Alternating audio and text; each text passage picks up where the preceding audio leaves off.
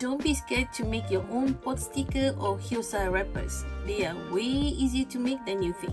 This recipe with just 3 ingredients is just something that you need. Keep watching this video because with my method and recipe, you will never ever buy store-bought wrappers again. Okay, let's start. Here I have 2 cups of all-purpose flour, which is 260 grams. Half teaspoon salt. Here's 150 ml of boiling water, which is about 2/3 cup, but remove 2 teaspoons from it. The consistency of the dough is very important. It means that you don't want to use more water because then the dough will be too soft for you to shape your pot stickers.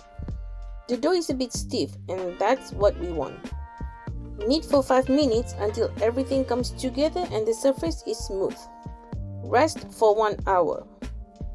If you want to be a bit fancy, you can make another version of this.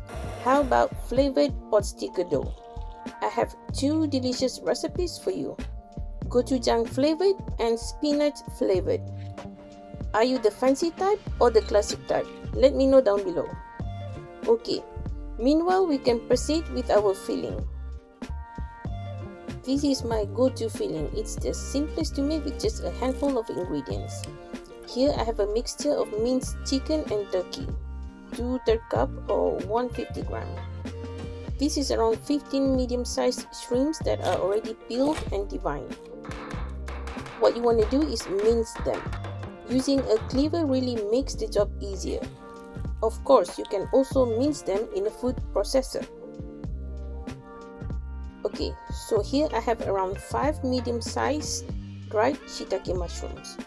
And here is what they look like after I soaked them overnight in water.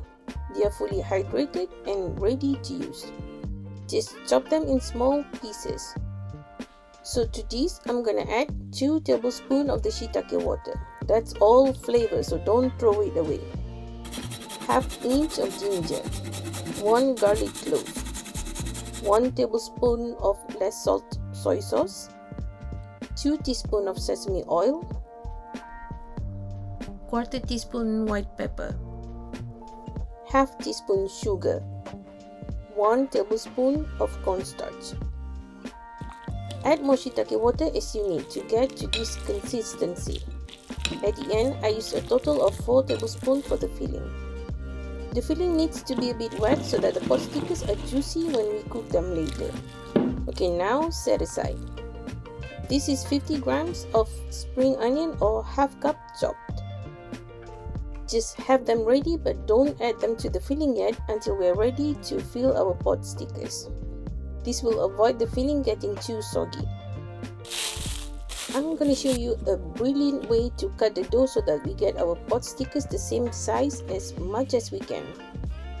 Keep pressing until you get the thickness around 1 inch, more or less a thumb size. Now cut into 2. Cut each of those into 2. Again, cut each of those into 2. And then cut each of those into 4. You'll end up with 32 pieces. Coat them with cornstarch. Cover with cling film so that they don't get dry. Okay, now's the time to add in the spring onion that we chopped earlier. What I'm doing now is rolling only 1/3 of the edges of the dough so that it's thinner. Add in the filling and pinch away. If you're doing this alone, then roll 2 or 3 pieces at a time and then fill them. Don't leave them out too long also because then they'll dry out and they'll be difficult to shape. I like to use a kitchen cloth to make sure they don't stick. If you're enjoying this video and would like to support what we do share our videos with your friends and family. That will help us a lot. Thanks in advance. Okay, now let's cook them. Have some boiling water ready meanwhile. Some oil, use medium heat. Gently add in your pot stickers. Cook until the bottoms are brown like this. Now, quickly add around 1/4 cup or 1/3 cup of boiling water in and cover the pan.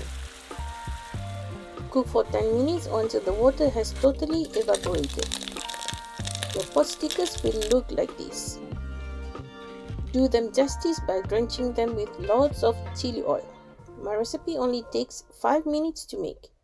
Thanks for watching, guys.